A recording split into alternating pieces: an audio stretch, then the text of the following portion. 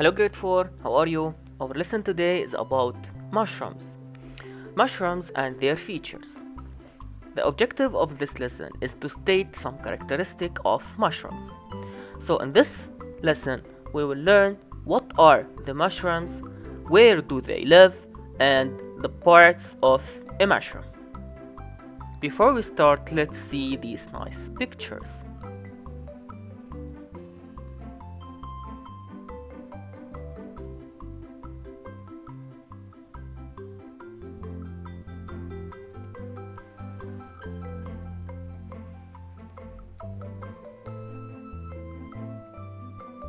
So, what are mushrooms?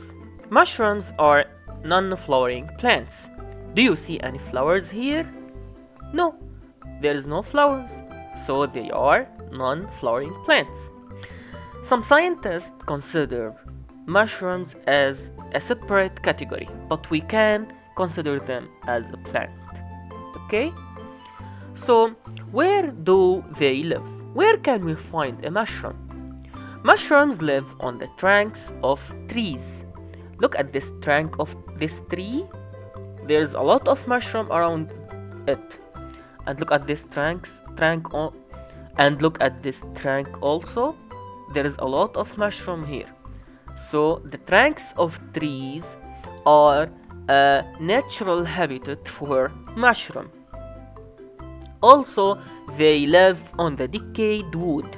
This is the decayed wood. It means the dead trees.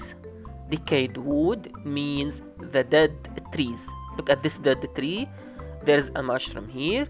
And look at this decayed or this dead tree. There is a lot of mushrooms live on it. Mushrooms don't like the light, so they live in the dark and shady places. Look at this photo. There is a little bit light. There is a lot of mushroom, so they do not like the light. They live on the shady places. It means the place of shadow. Okay, we can find mushroom in the shady places and also in the dark because they don't like the light. Now, what are the parts of a mushroom? Mushroom has two main parts, cap and stalk.